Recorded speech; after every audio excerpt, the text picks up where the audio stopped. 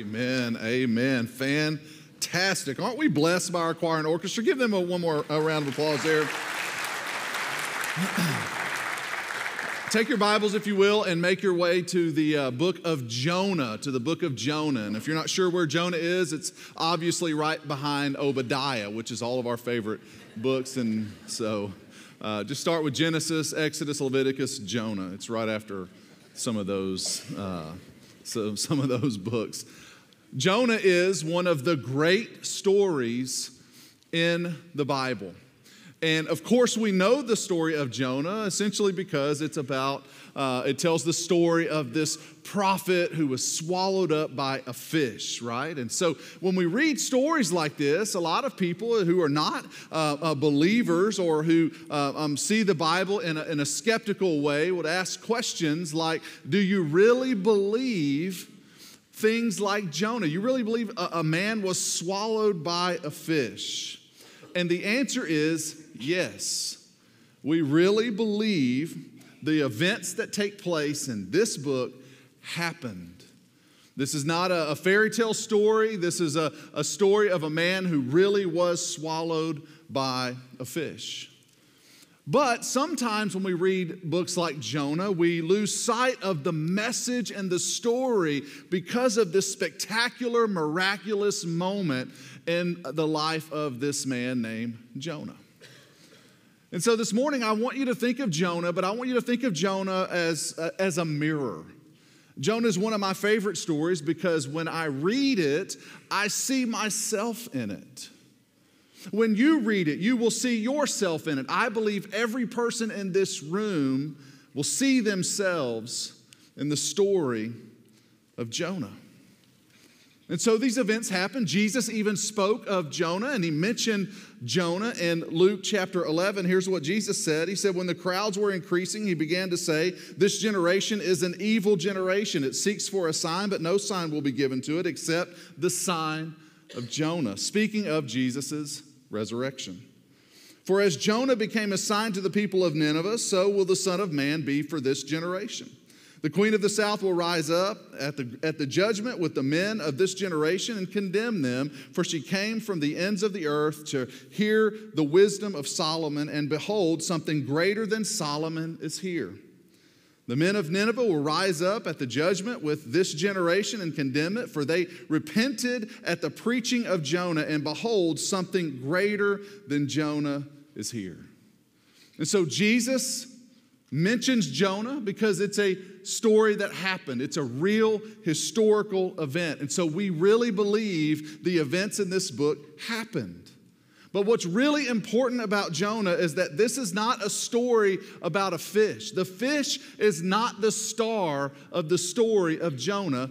God is.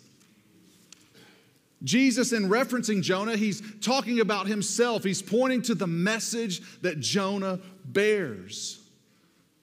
Of himself, he says that there's something greater than Jonah here, and he's talking about himself. And so these events happened. And the star of this story is God. Jonah is about the gospel. Jonah is about God and his miraculous gift of salvation. And so we're not going to cover the whole story of Jonah. You've read it in your reading this week, but we're going to look at the first chapter of Jonah, and we're just going to bring about some truths. I actually preached through Jonah a few years ago, and so I'm going to pull some of the things that I said from our series in Jonah just by way of reminder, because this truly is a story that reflects our hearts, and we need to this morning consider our walk with God and where we are and where our lives intersect with this story of Jonah.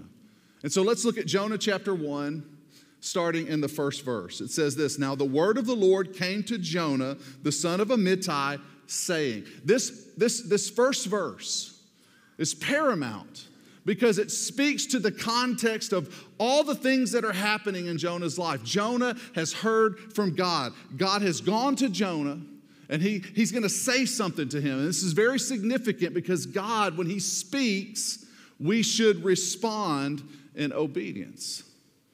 And here is Jonah. The word of the Lord has come to him, and he begins to speak to him. And this is really important because most of us, many of us, if not all of us, at some point in our lives, we've wanted God to speak to us. Some of you guys have ever uttered a phrase similar to this: God, would you just speak to me? Anybody ever uttered a phrase like that, similar to that? God, just tell me what to do. Anybody ever ask God, God, just tell me what to do?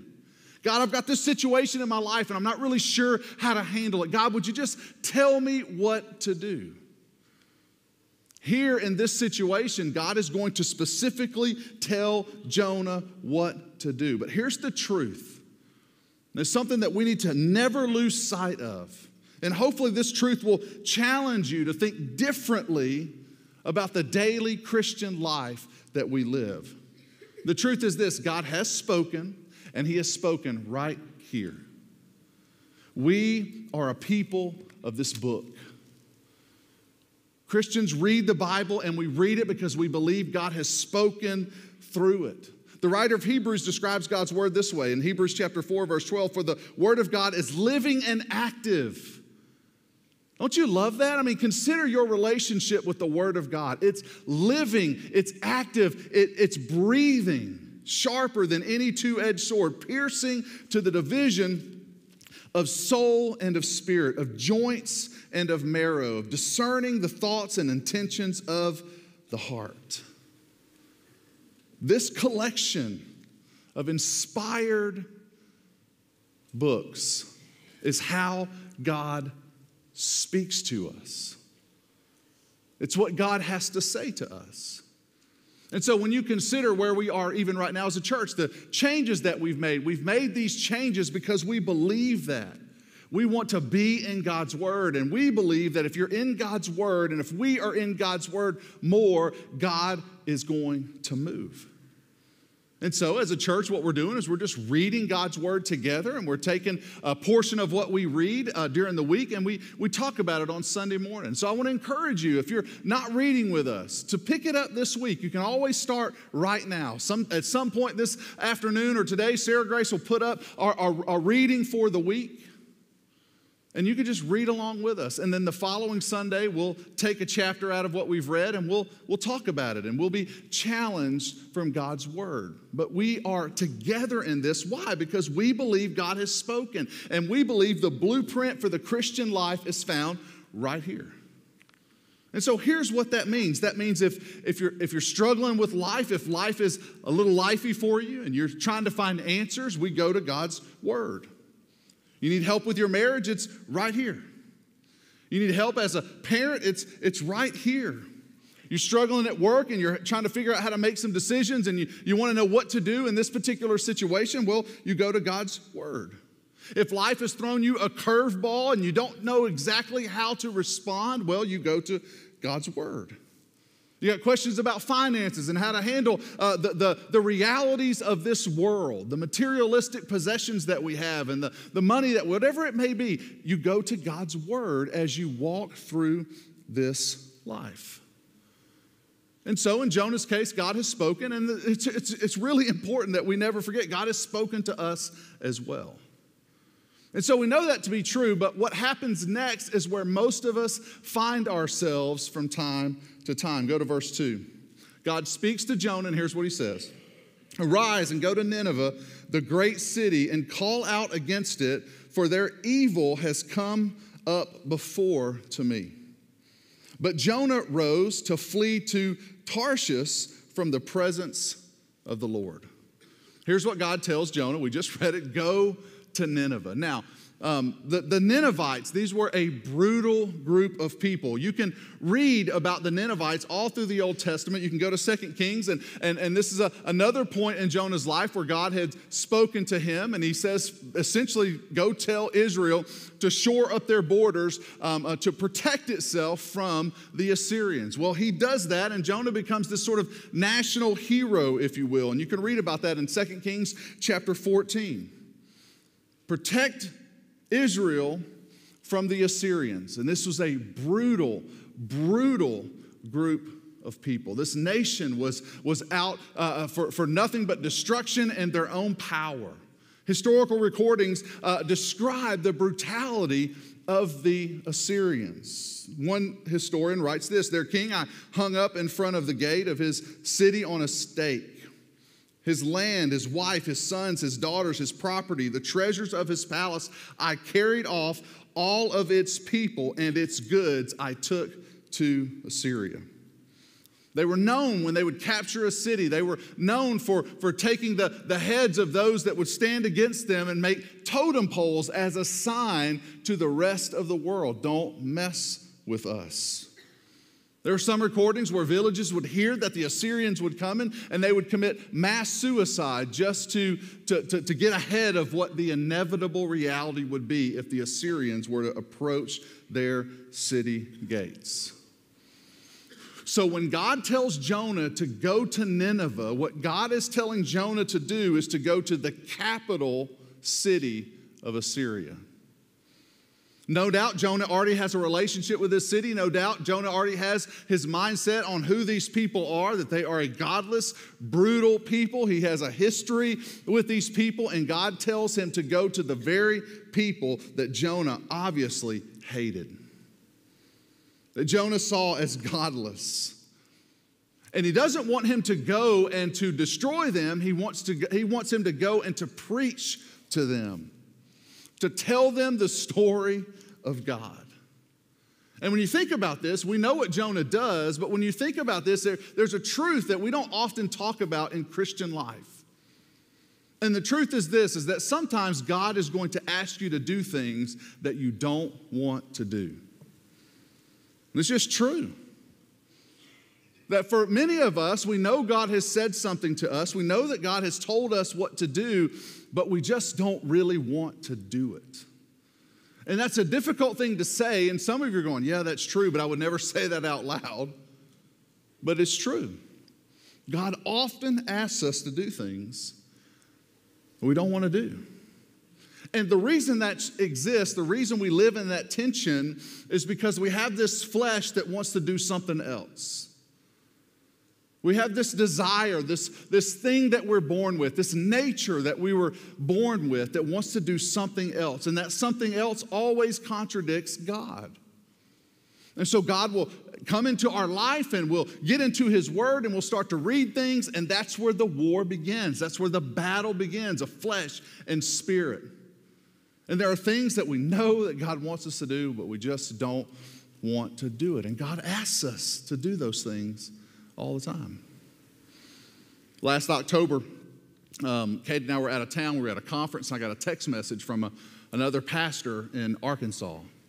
And this pastor texted me and said, hey, man, we've got to do something. Are you reading these reports? And we're a Southern Baptist church, and we're a part of the Southern Baptist Convention. And it was around that time where the Southern Baptist Convention last summer voted, and the messengers voted to establish a task force to investigate the handlings of sexual abuse at our executive committee level. We can talk about that a whole nother time. I just lost half the room. And so in doing so, a lot of state conventions started to ask themselves the question, like, we should look at our policies and our procedures, and all these stories started to come out of different churches all over the nation. And this pastor, who I greatly respect, sent me a text message and said, hey, we need to write something up, and we need to address this in our own state. And I'm thinking, I don't want to do that. That is the last thing I want to spend my time doing. There's got to be someone else. I mean, I don't know. So I start to pray. I start to have conversations. And as I started to read more stories and I started to think about God's heart for the vulnerable, I had to do it. So I typed up a motion on my cell phone. I sent it. We went to the floor of the state convention last year. I presented the motion to our messengers, our Arkansas Baptists that were in attendance, and unanimously it was voted in yes. We're going to start a task force to ensure the policies and procedures of the Arkansas Baptist State Convention are above reproach. And so it was a big win. We were excited because it was essentially 99.9% affirmative. But we're Baptists. There's always going to be somebody that disagrees, right? We can't find that guy. We don't know where he is now. A couple days later, I get a phone call from our president of our state convention who says, Brad, we want you to be the chairman of this task force. And I was like, no, you don't. Several months later, I am still the chairman of this task force. spending time and energy and meetings and reading and having conversations and having hard conversations and reading stories of just brokenness. I mean, it's been a journey. It's been a weighty journey because evil is real. But it's the right thing to do. And sometimes God asks us to do these things. And what we tend to do is when God asks us to do something, listen, Jonah is a mirror. We're all in the same boat. You guys are looking at me and judging me. We're all in the same boat. We see ourselves here. When God tells us to do something and it's explicit and we know what we need to do, we tend to sort of justify our behavior, or we try to find reasons why we can't do what God wants us to do. We try to find reasons when it comes to giving of our finances and being generous people, and we try to find reasons why. Well, I can't really tithe. I can't really give because of this and because of that, and we try to justify. There's no possible way I could really love my enemy. This is where Jonah's at. Love your enemy. We try to rationalize our treatment of other people. There's no way I could ever forgive that person because what they did is unforgivable. Now, think about that statement. As a Christian, what they did is unforgivable. As believers, nothing is unforgivable. Imagine if God treated you that way. Oh, there's no possible way Brad could be saved. I mean, because what he's done is unforgivable. There would be a saved person on the planet, right? I know what God wants for me as far as my purity, but I just can't wait. We try to justify things in our lives, and we do this all the time. And that's where verses like Proverbs chapter 14, verse 12 comes in. There's a way that seems right to man, but its end is the way of death. That we live in this battle between our flesh and our spirit. What our flesh wants to do is to destroy us, and what God wants to do is to give us life. There's an alarming account in the book of Acts, in Acts chapter 5. You can read about it in the first a few verses in Acts chapter 5, and it's the story of Ananias and Sapphira. Ananias and Sapphira, they have a bunch of land, and so they decide to sell this land. They sell this land, and now they're going to bring the profit, the proceeds of this land, to the disciples. The church is starting, the New Testament is starting, and the gospel is starting to go out, and so things are happening. People are getting saved. Ananias and Sapphira, again, we're born with this pride in us and this desire to be known, for people to look at us and say, oh, look at how awesome he is. Oh, look how awesome she is. And this is where Ananias and Sapphira find themselves. They sell a piece of land. They bring money to the disciples to fund the mission of taking the gospel to the world. And what they do is they lie. They walk in with this sum of money, and what they tell the disciples and the people here is that this is 100% the profits from the sale of this land. Now, they didn't have to bring 100% of the profits of their land. They didn't have to give all that they made on this land, but they just decided that they wanted to look great in the eyes of people, to make it look as though they're like the most generous people on the planet. They're keeping nothing for themselves. So they bring it, they lay it at the disciples' feet and say, this is 100%. And the disciples, being filled with the Holy Spirit, call them out. Call them liars. How could you lie? Why would you even lie? No one commanded you to give 100% of the profits, but you decided that you would tell people that was the case so that you would look better, so that you would look like generous people, so that people could look at you and go, wow, they're awesome. You know what God does in Acts chapter 5 to Ananias and Sapphira? He kills them. They drop dead right there. And so there is this alarming reality in our lives that we just want to be known. We want to be seen, and we want people to look at us and say how awesome we are. And in doing so, we lose because we've abandoned what it means to really walk with God and to walk in truth. And so God's way is a way of life. Your flesh's way is a way of death. And so when I read stories like Acts chapter 5, Ananias and Sapphira, I'm reminded yet again that God's way and what he says really is the best way. Think about what we've learned together as we've read through God's word at this point. Think about what we've learned from the nation of Israel and their story.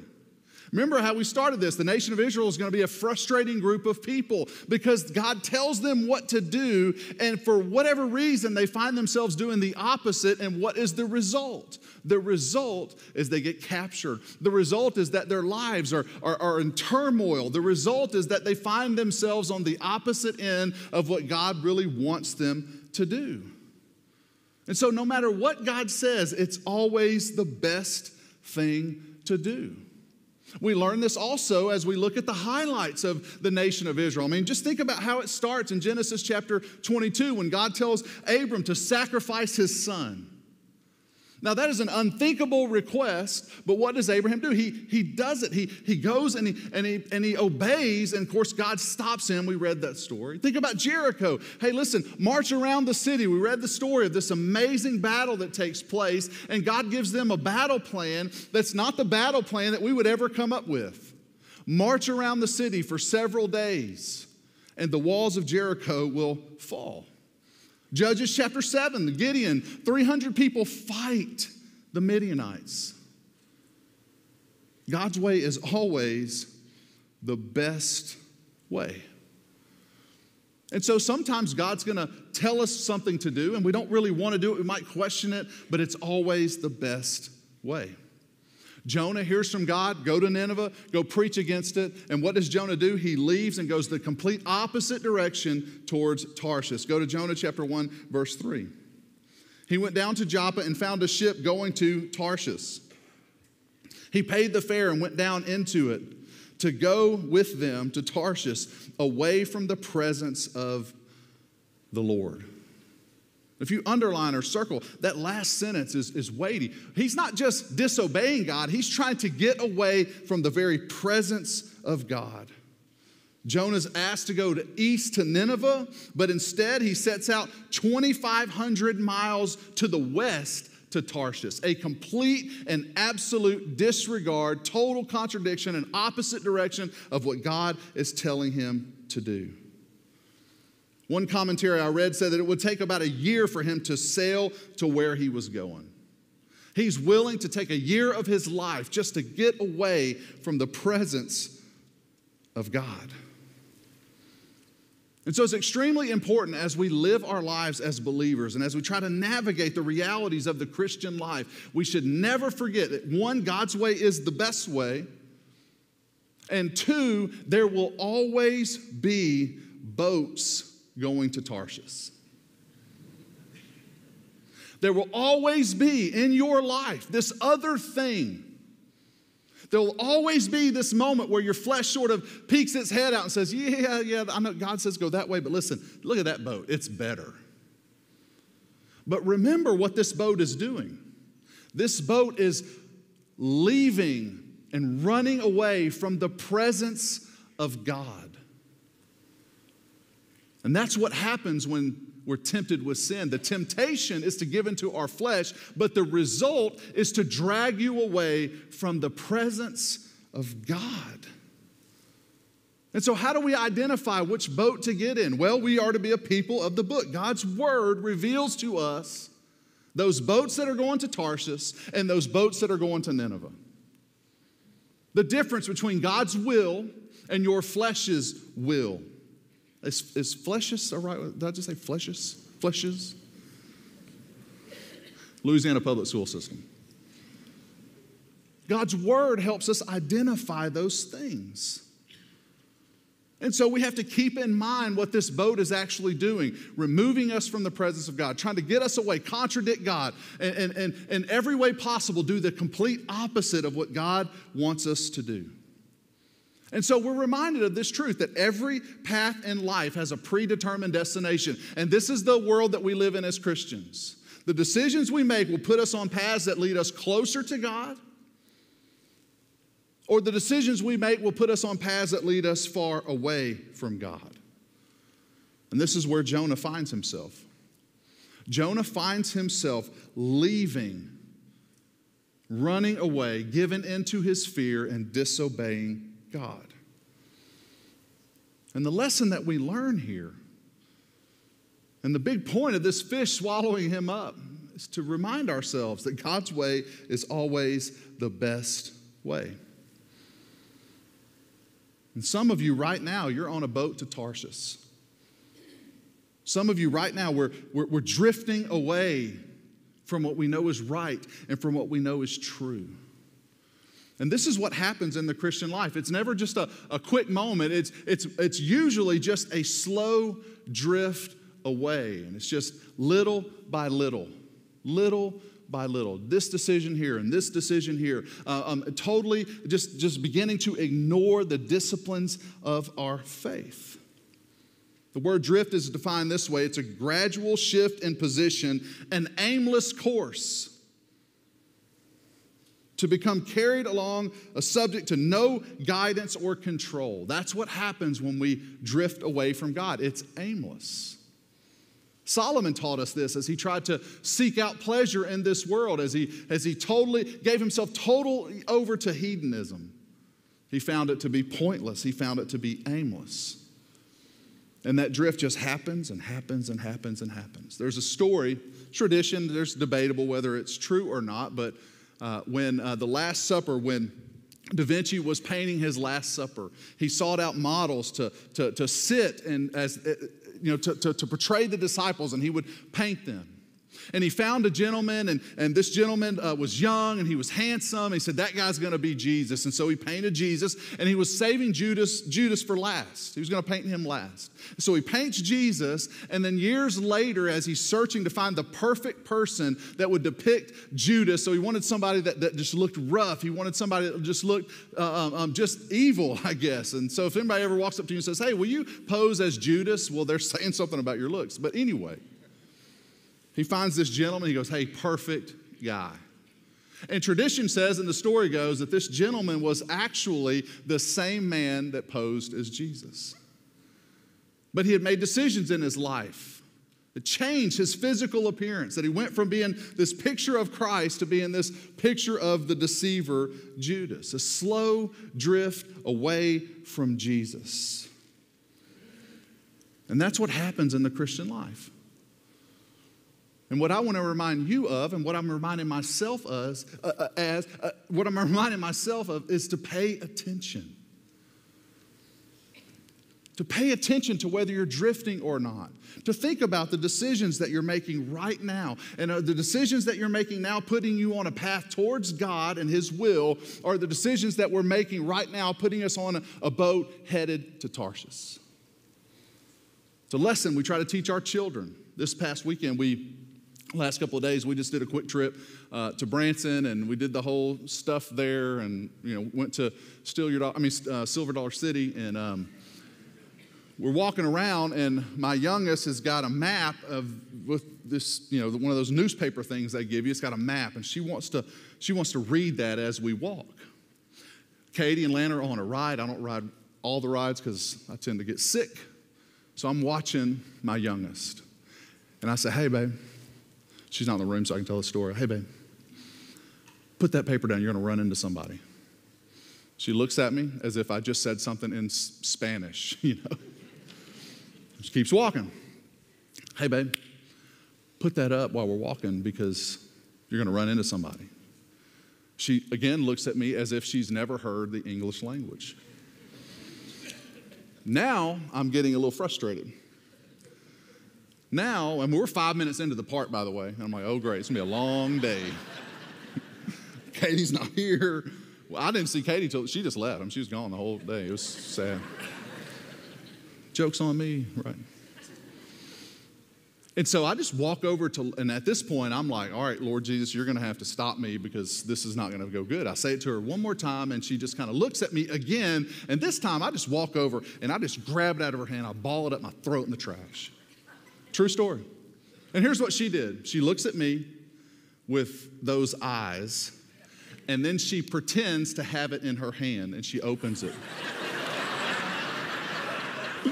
And she does this.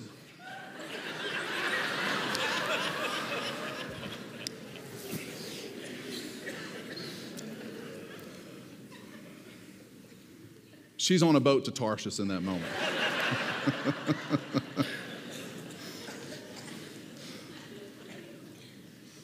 Verse 4, but the Lord hurled a great wind upon the sea, and there was a mighty tempest on the sea, so that the ship threatened to break up.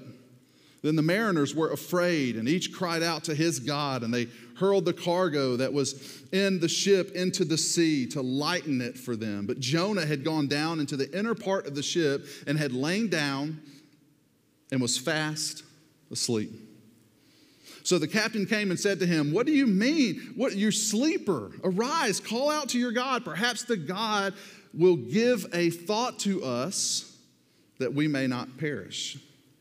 And they said to one another, come, let us cast lots that we may know whose account this evil has come up upon us. So they cast lots, and the lots fell on Jonah. Then they said to him, tell us whose account this evil has come upon us. What is your occupation? And where do you come from? What is your country? And of what people are you? And he said to him, I am a Hebrew, and I fear the Lord, the God of heaven, who made the sea and the dry land. Then the men were exceedingly afraid and said to him, what is this that you have done? For the men knew that he was fleeing from the presence of the Lord because he had told them. Then they said to him, what shall we do to you, that the sea may quiet down for us? For the sea grew more and more tempestuous. He said to them, pick me up and hurl me into the sea, then the sea will quiet down, for I know it is because of me that this great tempest has come upon you. Nevertheless, the men rowed hard. These are good men to get back to the land, and they could not, for the sea grew more and more tempestuous against them. Therefore, they called out to the Lord, O Lord, let us not perish for this man's life, and lay not on us innocent blood for you. O Lord, have done as it pleased you. So they picked up Jonah, they hurled him into the sea, and the sea ceased from its raging. Then the men feared the Lord exceedingly, and they offered a sacrifice to the Lord and made vows. And the Lord appointed a great fish to swallow up Jonah. And Jonah was in the belly of a fish 3 days and 3 nights. In our disobedience, and this is what God does, in our disobedience, God may send a storm of discomfort our way to wake us up. And this is the danger of living in disobedience to God. This is God being gracious to Jonah. Because what Jonah needed to do is to do the will of God. Because God knows that the boat going to Tarshish is aimless, it's pointless, it's destruction. It's a path that's leading away from the very presence of God. And so God is gracious to Jonah by disciplining him. And so he sends to Jonah exactly what Jonah needs: a storm of discomfort. And God will do that to his children. And so when we say things like life gets lifey, that lifeiness comes from a broken world. Do we just live in a cursed world? It's the nature of, it's what happened when Adam and Eve sinned, and this imputed unrighteousness not only impacted our physical lives, but it impacted the world that we live in. The DNA of our planet is broken. And so things happen in this cursed world. But then sometimes the lifiness of life comes from our own decisions and our own choices. And that's what happens when we disobey. Storms start to develop. Disobedience causes storms in our life. Our leaving the will of God and giving into our flesh. If Jonah obeys God, there's no storm. If Jonah obeys God, he's not in the belly of a fish. I don't know the last time you cleaned a fish, but that is a nasty place to be. And he's there for 3 days, 3 nights. But if he obeys, there's no storm. So what is the position of the Christian? What do? We seek to obey God at every turn. Because disobedience does cause a storm, but listen, there's always a way to calm the storm. And that way is obedience. That way is to press into Christ. The prodigal son, I was reminded of it. We went and saw the Jesus thing at the Sight and Sound Theater, and one of the portions tells the story of the prodigal son. And we know what the scripture teaches us, that this prodigal son leaves his father. He begs for his inheritance, even though his father knows it's probably not the best time to give the inheritance to his young son because he's just going to squander it. But as he continues to beg and plead with him, the father gives him his inheritance, and he does exactly what the father knew he would do. He squanders his inheritance. And in living in disobedience and giving himself over to his flesh, he finds himself broke. He finds himself poor. He has no more money, and he's given up all of his inheritance, and he's just spent it. Now he finds himself sleeping with pigs, longing to eat the scraps from the pigs' food. And then the light bulb clicks. The light bulb turns on, and he says, wait a second. I have a father. I have a home. I have a family. I don't have to live like this. I will go back to my father and I will beg him to just let me be a servant in his home. Just let me stay in, because the worst situation in his father's house is 100 times better than the situation he finds himself in. And so he starts to go to his father's house. And we know how the story goes. The father sees the son and he welcomes him home. I want to invite you this morning to consider this in your own life. That for some, we're walking in disobedience, and the way to calm the storm is to go to the Father, to live in obedience, to call out that thing in your life that's clear, it's obvious, that it's the boat to Tarshish for you. To call it out, to repent of it, and run to the Father. And here's the great thing about what the Father does. He opens his arms and he welcomes him back home.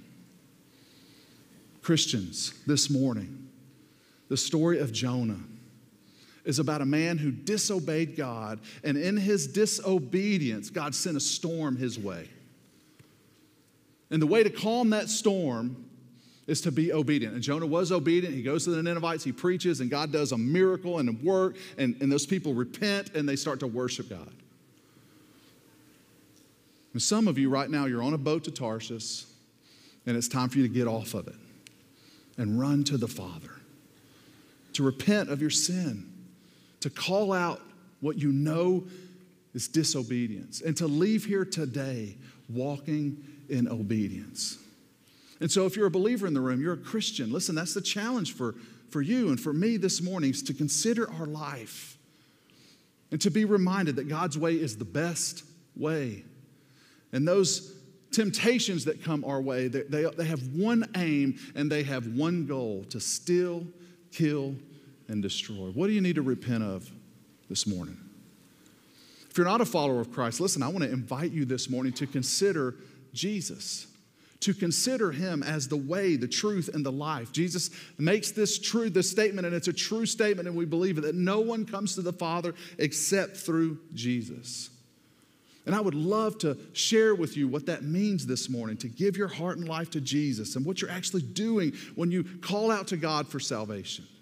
And some of you this morning, that's the decision that you need to make. You need to put your faith and trust in Jesus and walk out of these doors today living the life that God has called you to live in obedience to him in a broken world, for the first time in your life knowing what truth is, for the first time in your life seeing the world through the lens that God wants you to see the world through, and that is his truth. And so if that's you this morning, you've never put your faith and trust in Jesus, listen, just a moment, I'm going to pray. We're going to respond by worshiping. Then Don's going to come up. He's going to give us some parting words. We're going to be dismissed. And if you've never put your faith and trust in Jesus, but you want to leave here today putting your faith and trust in Christ, or at least asking questions about what that means, I would love to talk to you. I'll be hanging around down front when the service is over. You come and you talk to me. I'd love to spend as much time as needed to talk about the most important decision a person will ever make, and that's what they believe about Jesus. You can also fill out that red Connect With Us card. You can place it in one of those black boxes. You write on the back, I need pastor or minister to call me. We'll call you. But I want to encourage you. You can do that, but I want to ask you not to do that. So don't leave here today without doing something about what you believe God is saying to you. If you're a believer in the room, listen, I know that life is difficult and the flesh is real and the temptations are real. And I know that as you're sensing that you need to repent and you need to call out this sin in your life, listen, you do that at your seat as we worship, come to this altar, whatever it looks like for you. But also know that in doing so, some of us just need more help. We need other people in our lives to walk with us and to help us navigate the inevitability of a broken world, and that's the flesh. It's always there. And so if you just need some help, you just need somebody to talk to, you want someone to just sort of counsel with you, listen, we would love to do that. You take one of those red Connect With Us cards, you write on the back, need a pastor or minister to call me. We'll call you, and we'll set up a time just to walk with you and talk with you. I can't encourage you enough to get into a community group. That's where relationships are built, and that's where Christian accountability is developed.